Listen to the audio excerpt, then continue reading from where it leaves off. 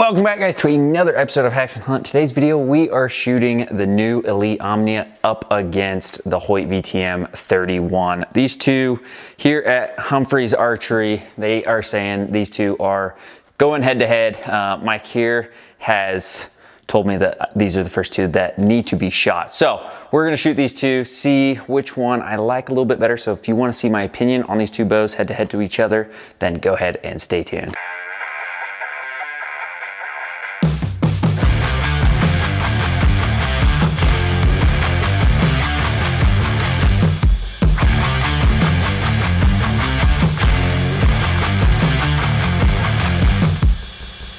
All right, guys, so first up downrange, we are gonna shoot the VTM 31.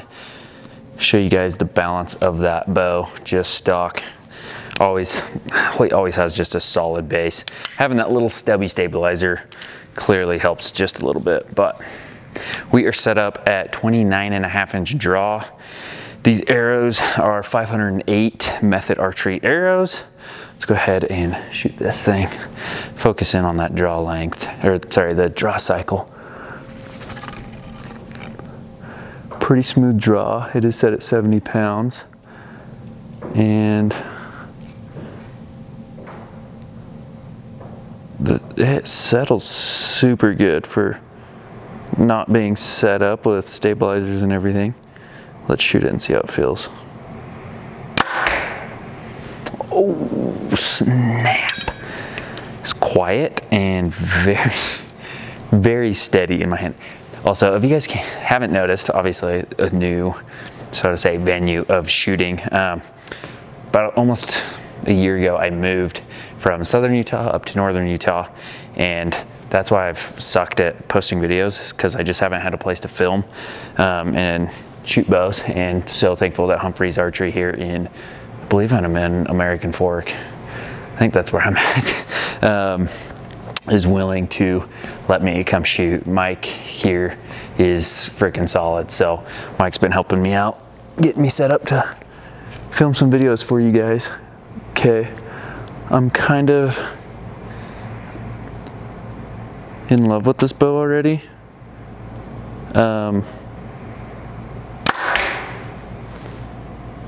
I have the RX-7 Ultra, and I almost want to switch it out and get the VTM 31. I like the string angle. I like how compact it is, but the string angle is still pretty wide.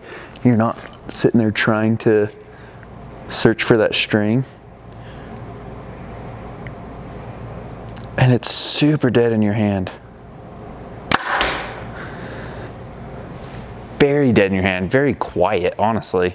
That thing is money. This one has had a lot of talk on social media, YouTube, in the shops and stuff, and now I can see kind of why. I have shot the, Venom and Venom Pro, and I was kind of concerned that the VTM, I'm like, seriously, it's just gonna be another bow. I mean, I made fun of Hoyt on my Instagram about it, but I don't know, it just feels a little bit different.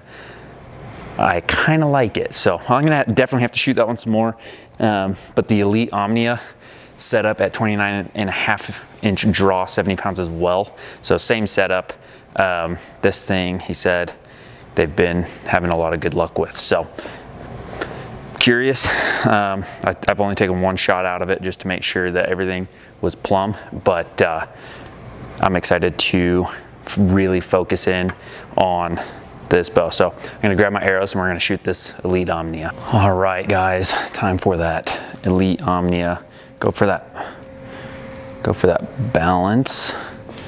Does not balance nearly as good as that. It does want to move forward, which is not a bad thing. I mean, that's what happens when you throw a stabilizer on it. And Elite does have the same stubby stabilizer as Hoyt, basically. So that makes it, you know, apples to apples instead of apples to oranges. A lot of you guys complain about testing apples against oranges, but just kind of giving an overview of my thoughts on a bow, how it feels in my hand, and just, you know, if you don't have the opportunity to shoot one right then and there, you can take it for what it's worth. from what my experience is. So draw length on that, or draw cycle. Okay. It was a smooth draw. I feel like it dumped into that valley. You probably saw it. A little bit more rough than that Hoyt. Let's try it again.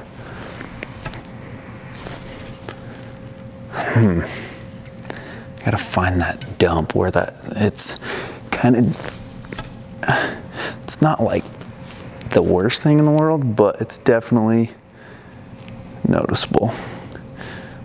Settles. String angle's very similar to that Hoyt. Settles very similar as well.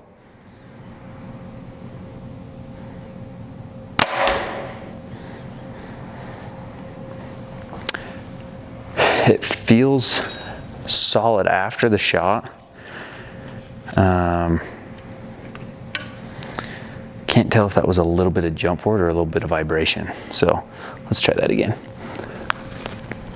That was a little bit more gentle into that back wall. I think it's just getting used to that draw cycle. Not too much vibration. I feel like there's a little bit more of a jump than what that Hoyt has. But I want to say it might even be quite a bit quieter. Let's shoot that thing again and see.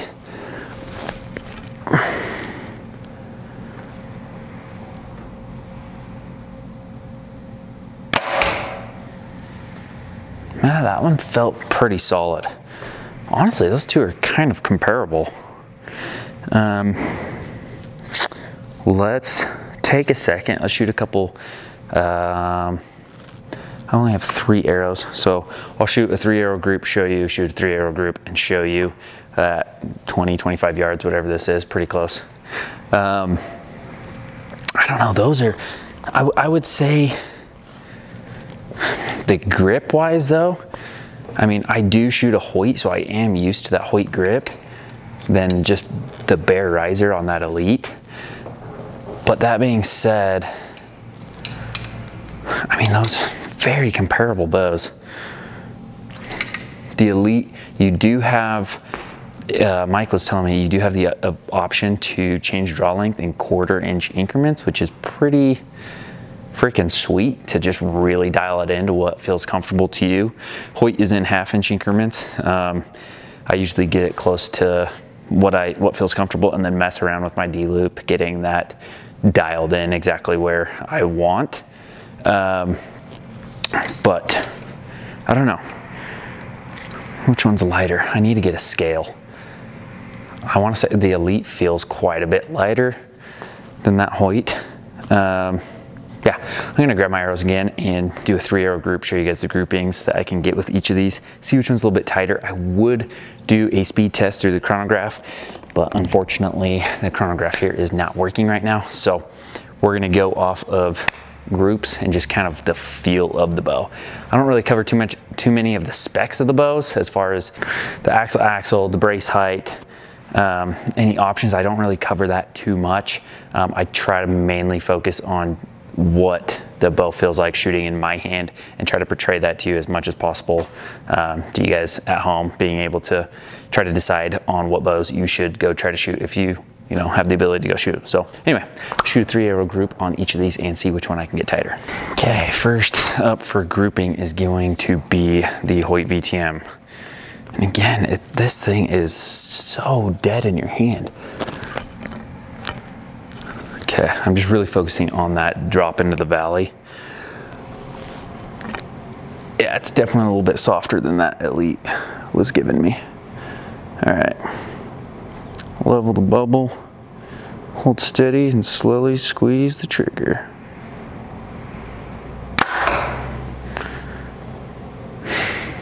The Hoyt's definitely quite a bit more dead in the hand. After going back to it, that very comfortable. I might have to switch back to shorter axle. I really am enjoying the way this bow feels. Just solid. Let's go check check that again. Smooth draw, settles. All right, so here is the group for the HOYT. Obviously it's not sighted in, but there's the group. Nothing crazy tight, but definitely, oops, definitely a, I mean, decent little group for 25 yards with a not so tuned bow. This target's nice and tight. Got method archery arrows set up. Technically, this is when they used to be called a different name, but changed, and I'm stoked to get the new ones. Throw those back on, and let's shoot the Omnia. Okay, so 3 arrow grouping. Adjust this camera just a little bit. 3 arrow grouping with the Elite Omnia. See how she shoots. It's just, the draw's not quite as smooth. It dumps into that back wall pretty hard compared to the HOYT. And it is really dead in the hand. It is. I don't want to discredit that at all. It just has a different thud. Maybe it's a thud that I'm not used to.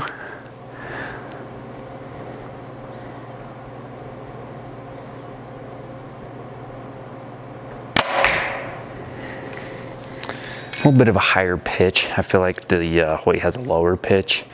So take that for what it's worth as far as sound goes. I don't know what decibels animals can hear better in, but let's shoot this again. 3rd shot, yeah, the draw a little bit more aggressive on this one.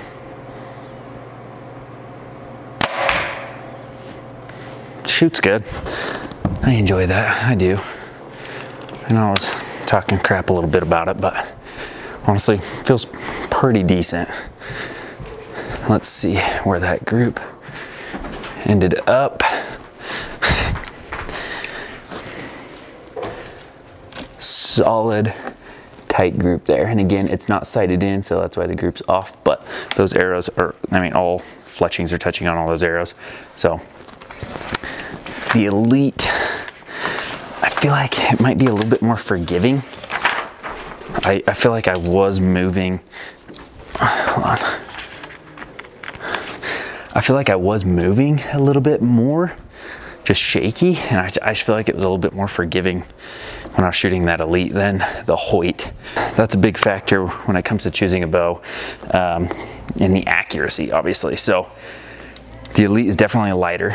It had tighter group. I feel like it was a lot more forgiving on that group, but I don't know, I really enjoyed the way that the VTM felt in the shoot.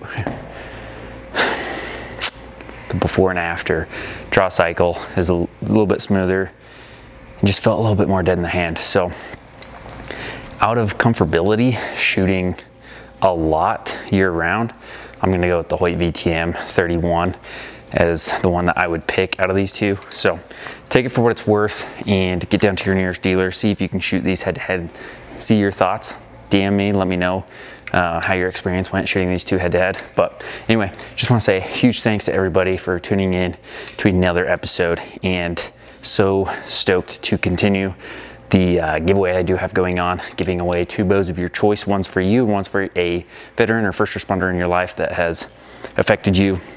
So where you get entered into that, as well as donating $5,000 to a nonprofit organization to help veterans get the experiences out in the outdoors that they otherwise wouldn't have the experience in getting. Anyway, so we entered in, just go to HAXenHunt.com, go purchase a flag on my website, and each flag that you do purchase gets you an entry, and we are capping entries at 300 entries. So if you only buy one, it's 1 in 300 chance of winning. I do know it still shows on my website that's 500 entries. It was the original plan. It's taking a little bit longer than I had expected. So those of you guys that have entered, yes, you are still entered. It is still going, but we're gonna cap it at 300 and give you guys an even better opportunity at winning that. So let's get that closed. And big thanks again to Humphreys Archery here in American Fork, Utah, for letting me come on in and shoot some bows. So anyway, that's it for today, guys. We'll see you guys next time.